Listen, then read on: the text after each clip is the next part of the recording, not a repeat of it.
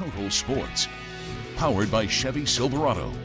Well, defending champ Jack Wyman of Falmouth looking to claim back-to-back Maine Amateur championships, taking a one-shot lead over Cole Anderson into today's final round of the Maine Amateur at the beautiful Belgrade Lakes Golf Club. On 9, Wyman with a tester for par. He had plenty of these during the tournament, seemed to make them all. Anderson, the Florida State-bound senior-to-be from Camden Hills High School, struggled on the front side but turns it on the back 9. On 12, his approach is within inches. He'd make the birdie to move 3 back.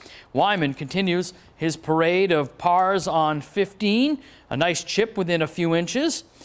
Key moment on 16. Anderson had a beautiful approach, missed the eagle putt and settles for the birdie. He's 2 shots back. On 18, Wyman with a 2-shot lead, so he's going to play it comfortably to the center of the green. That's what he was doing all week. So Anderson needed to make this birdie putt coming up and hope for Wyman to 3-putt. And Anderson just slides it by, and Wyman's able to tap in for his only bogey of the day. Had 3 bogeys, 1 double bogey all tournament. But it's good enough for Wyman to win his 2nd straight Maine Amateur. John Hayes, the 4th, was 3rd. Wyman, the first repeat winner since Ryan Gay did it 7 years ago. And protecting the lead proved to be a challenge for Wyman.